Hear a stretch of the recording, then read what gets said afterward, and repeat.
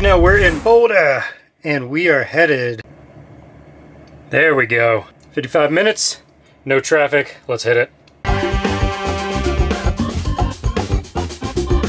Getting out here is always fun and difficult. The last time I was out here was in the Raptor. I've been out here in the Jeep as well. And the main problem is it's just a ton of these twisties. So like, that wasn't even a bad one, but you're basically doing these 10 mile per hour if you're lucky turns. That said, I got a fresh haircut. We're going camping, so I don't think the day could get much better. So the road basically just switches to dirt, and then you're on this for a little while before turning into the reservoir, and then you have a few miles on there. Did not change the suspension, so we're still in 3 right now, which is really for highways, but it's actually riding really comfortable. This is just kind of packed down dirt. Not too bad. We're gonna switch to 1 as soon as we get to the reservoir. Don't know that we're gonna air down. We might a little bit. Depends how crowded it is. It's not too technical, but I don't know if we're gonna hit snow or not. And so if we hit snow, airing down would have been smart. I guess it'll be a game time decision. Well, that's a bummer. So sadly, there are seasonal closures here, and I thought I checked and I could have sworn it was open, but it looks like that is not open. I do have a backup plan because those spots could have also been full. It's a much easier trail. It's not as hard as Gross, but basically gonna head to, I'll call it a secret spot over in Ned, which I don't think is too far. And that one's definitely open because I was there in December. So let's head there. We'll have some fun.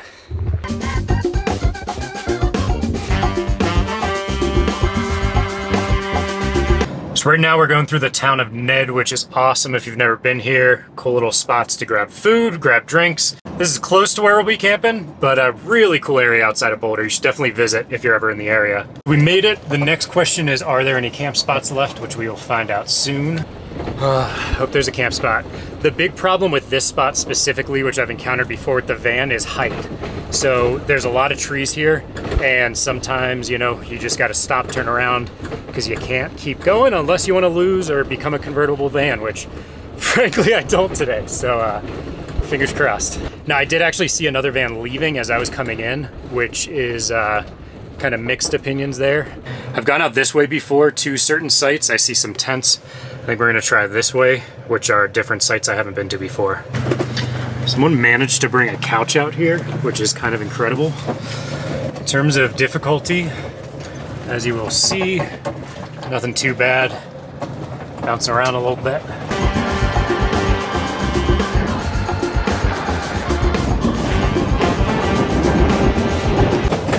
Last spot coming up, and is this a spot? It's weird because there's a lot of things like this, but I don't think you're technically allowed to camp there, even though I really want to. Well, the title of this video might quickly be Camping Fails, because dang, there's some spots I can pull off on, but you're only allowed to do designated here, and I am not gonna, you know, it's just respectful to follow the rules. So that's what BLM land is for when you just want to adventure, which I did not do today. We got one more shot up here. I can turn left to where I've camped before also. The thing is, I'm just seeing a ton of traffic out here right now and a lot of people leaving, so I'm guessing they're all full, but you never know. I'm gonna roll a dice.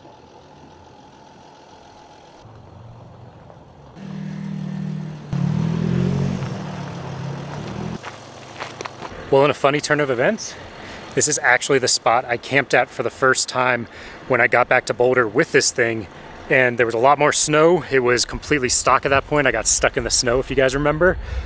I think we're leveled off. We'll double check that we're level, but let's camp it at. You know, it's pretty sad, but I'm seeing a lot of trash, so we're gonna do a quick cleanup.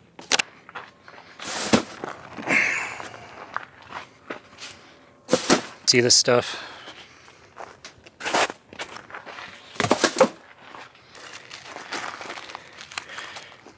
I'm not even going to show you guys the last thing I need to clean up, because let's just say it requires a shovel, and it's frustrating seeing this stuff, but I don't know. You just got to do better. So I'm just trying to leave the place better than I found it. Hopefully a lot of you have the same mentality out there. But yeah, clean up after yourself. We all want to enjoy nature, so let's not leave trash for someone else coming the next time, regardless of how you're camping.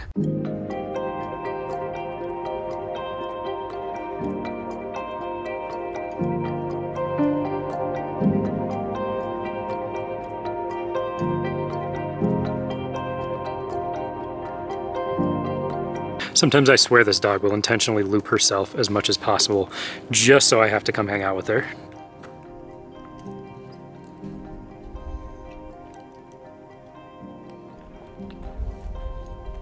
You leading the way this time, Hayes? You know, a big part of me really wants to take the van through this. So right now we're kind of half just hiking, burning some of her energy, and then half sight scouting. There's actually a Site 9 back there, which looked pretty good.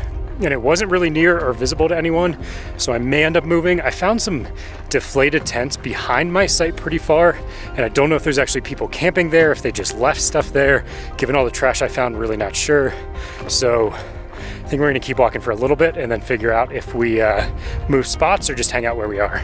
I even intentionally threw up the drone for a little bit to try to scout different spots. Now it's hard to tell because I don't wanna fly too close to them, right, in case people are there and I just can't see them. But that was another option that we tried earlier. Meanwhile, this view is just incredible though. All right, so final decision here. If camp spot 9 is still open on our walk back and no one passes, then I'm gonna go ahead and steal it. It's kind of near an RV, which makes me nervous about generator noise at night, but they didn't have anything running right now. The lady was friendly, so we'll see. I think it's a better spot than where I'm at. I don't fully understand what it is about me, but as soon as I see a spot that's a little bit harder to get to, I'm like, I gotta get there. It's kind of right near that lady.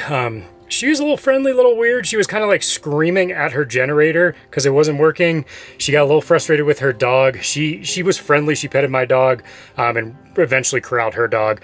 I hope it doesn't come running over to us later in the night, but I can see like 3 other sites right now from here. So I just want to get to a little bit more secluded spot and hopefully I don't have to hear generators all night.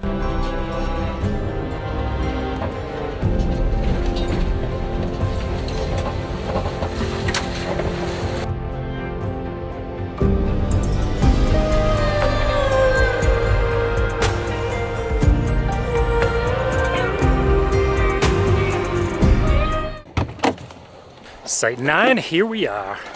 I just want to do some quick scouting, make sure we're in the best spot. It looks like I could even go back here if I really wanted to. One fun thing I have always had struggles with the van is getting like as level as possible. I don't know why in the Jeep I never really cared that much. Rooftop tent and you're not inside of it, but when you're inside of something that long, you're sitting, you're laying, like not being level just drives me crazy. I don't know. And normally I wouldn't have been picky about spots like in Moab. You're camping near a lot of other people. They're all super friendly. They wave, they say hi. It's just out here, it's clear a lot of people come out here to actually live. And for some reason, I don't know, I just want to get as far away as possible and try to like hang out and just enjoy nature. So like evidence of just kind of people throwing trash away, which is pretty terrible. There's clearly someone living over here and I actually got to give them credit. This is a pretty dope setup. So in here they've got this little nook. Clearly someone was living in here and set this all up. They got a little fire to keep them warm at night. Trees, branches. In terms of living off grid, they knew how to do it correctly. Let me just say, I'm curious that probably a sleeping bag, hopefully, or there's someone just living out here enjoying nature. But this is the spot we got, and I'm happy now with it. We're close enough that people will see me here and know it's occupied, but we're far enough away that we're gonna see very little traffic later once it gets dark. And so this is the reality of sitting in nature when it's cold out.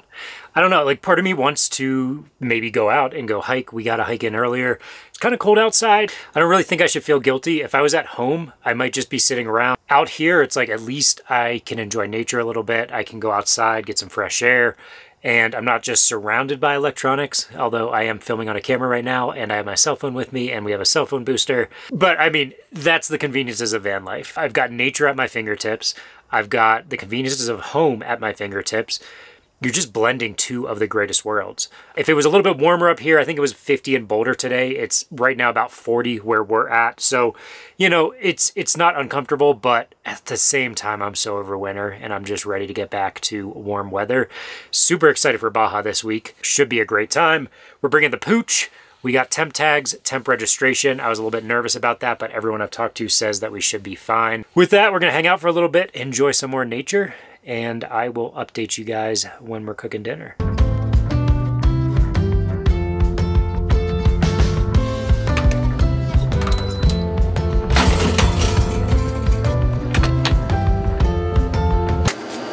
Quickly it is. And my favorite thing, and this is why we have the air fryer.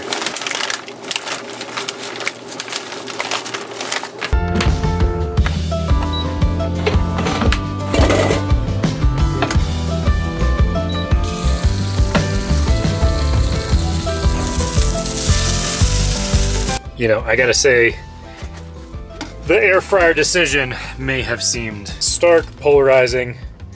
Yes, I spilled one. You may not have that. Wait, let it cool down first. But it is the greatest freaking thing ever. So yeah, we're gonna be keeping it pretty mellow. Aside from the dog you can't see right here, just going nuts right now because I'm holding a steak near her. Filet, fries, pommes frites, whatever you want to call it. Delicious. One of my Australian buddies a few years ago taught me that mayo and fries, it's not for everyone, but it's actually pretty good. And so I'm kind of hybriding that, and I'm doing Thousand Island. And Thousand Island and fries is actually pretty solid. Maybe I'll show you the projector setup I've been working with. It's kind of sad. I feel like I should be enjoying nature, but once it's dark, especially when it's 40 degrees outside. You're not really wandering out. So let me show you my entertainment system here.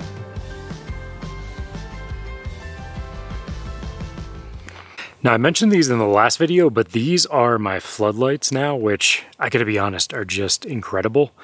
So I had to put them on 100% for this video just because otherwise they're flickering. But being inside the van, the thing is the windows are tinted, so everything around you is dark. Now, granted, I don't want to leave these on all night, but for the time being, it lets me see around the van, lets me feel safe. And then if I'm actually off-roading, I'm reversing, I'm trying to navigate, it gives me great visibility, 360 view. But it's mostly for camping. For these lights specifically, like it's when I want to just chill out and still be able to see around the van. So they work perfectly for that, as you can see.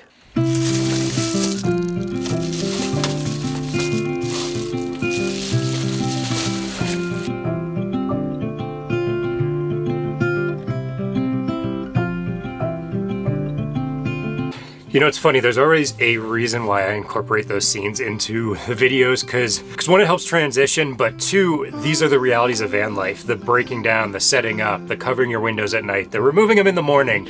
I did not expect to see the amount of wind and snow that I am right now. Fortunately, this was a one-nighter. We're headed back to Boulder. I've jinxed myself numerous times throughout the week. I kept saying to everyone I saw how I thought winter was finally over, because looking at the forecast, it was 60s, 70s. I don't think it was supposed to get below freezing. Icing on the cake, I've done this like 3 times now. I forgot my hot water heater to make coffee. I can use my pots and pans, which I've done in the past, but honestly, I'm only about 45 minutes from Boulder. I'm probably just gonna drive home and make coffee as soon as I get home. All right, folks, and now, so we are headed out. I just wanna say a big thank you again for following me on these adventures. I won't run through all the things, but if you like the video, hopefully you know what to do, and if you wanna see more of these, same thing. Always a lot of fun. You guys motivate me to go out and try stuff. Any questions, seriously, comments, leave them below. Any ideas of where I should go, what I should do. The next video is 100% gonna be back to Baja. So we are headed out down there, and that'll be a ton of fun. It'll probably be at least 2 videos, maybe just 1, who knows. Anyway, it'll be a lot of fun, and I am ready for the warm weather. So can't thank you enough again. And as always, it's been a pleasure. I'll see you next time.